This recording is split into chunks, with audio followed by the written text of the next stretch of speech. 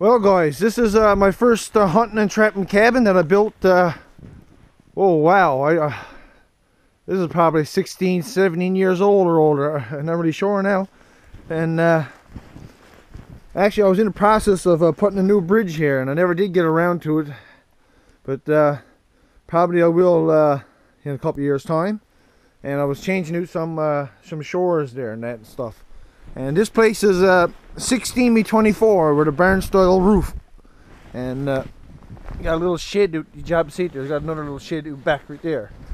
But anyway, let's go in and I'll give you a little tour of the place, I guess.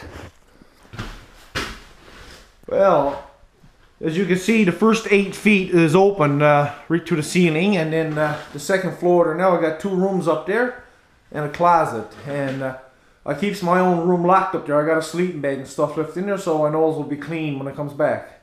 And got moose racks and caribou racks up along there. And right here, this is the first moose I ever killed, a 10-point bull, and 500 pounds dressed. And that was one of the best eating mooses I ever had.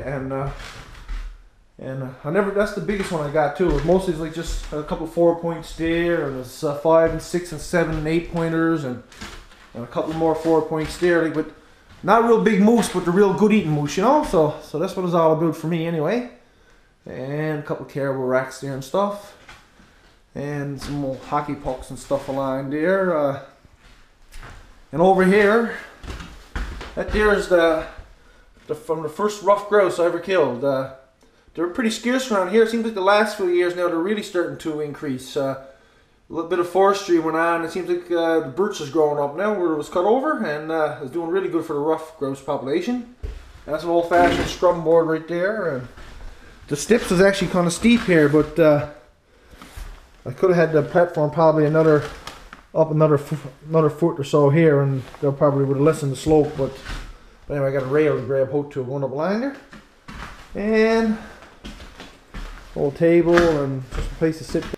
Alright, in this section here, I got a little first aid kit there, a gas lantern, some pictures and that, some always hunting and fishing stuff, of course. And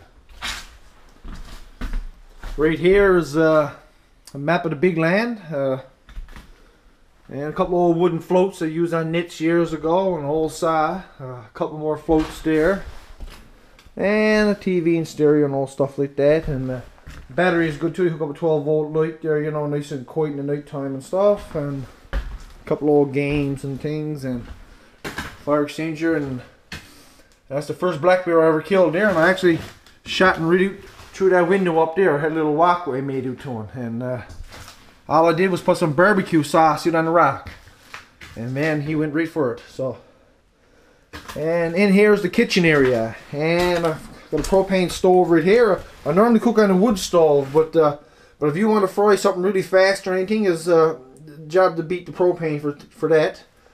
And I did have a microwave up here, you know, run on a generator, but I find the microwave great for making popcorn.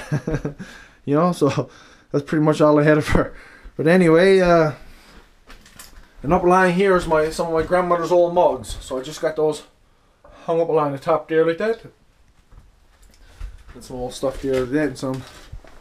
And got a little bit of old dry food left there. The old man be's up around there a bit too, so it's good to have a little bit of food left around. If someone breaks down or anything, come in and get a warm meal and stuff. And this in here is the bathroom, and you know, I put that shower stall there, and I never did get to use it, but I was just going to use gravity flow there. You know, you want to, if you're up here for a few days, you want to get a little cleanup. And got the toilet back right there. You just put a bit of water in the bowl, and it works great. So, and this is the kind of stuff the boss makes. This is a towel rack that I made. Just hang your towel up around there, and I just put another one there like that too. And toilet paper holder here. Well, this one here is good for two rolls. Well, this here is the stove, and a fella in St. Louis makes these, and I'm going to get the same one. I'm going to get one like this for my new cabin too. And this here is part of a old hot water tank, and this here is the oven. And I tell you, man, that's wicked for when you're baking stuff and that. Like, you want to bake a duck or anything, or really roasts them up real nice. So he does a real good job on them, of course, and he uses this heavy steel. I'm not really sure the gauge or whatever, but I really like him. So that's why I'm going to have him in my new cabin too. And a few more hunting pictures there, and there's a room there, and this is my room here. I keep this one locked here, and a few maps and that here. And I always keeps a few old tools and stuff around here. And so anyway, we're going to come back here to fall, and sleeping bags, everything's going to be left here. We won't have to take nothing with us like that. And we'll keep...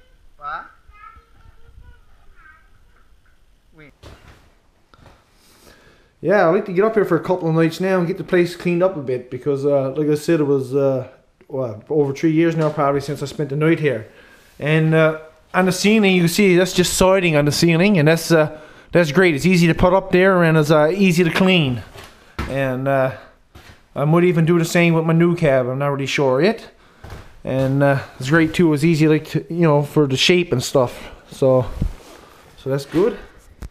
So anyway, I just thought I'd give you a little tour of the place. I'm on my way to Port Opener now on snowmobile, and then I got another 400-kilometer drive back to Goose. So it's gonna be a long day because it's slow going the way the highway is right now. So anyway, now how did that seal get up there? Yeah, good old days, boy. Old pictures like that sure brings back good old memories. So, and this here is the same time we killed that black bear. It was up for a spring goose hunt, and we went up actually, and we had some moose steaks lodged up there on the bridge, and we went over to the gauge, and when we come back, the bear was up. He had our steaks gone. He had our beer bust open. The steaks weren't so bad, but when the beer was bust open, we said we got to do something about this. So I put some barbecue sauce, like I said, out there on the rock, and I had a little walkway out to that window. This rail wouldn't hear it in. And so anyway, that's where I shot him to.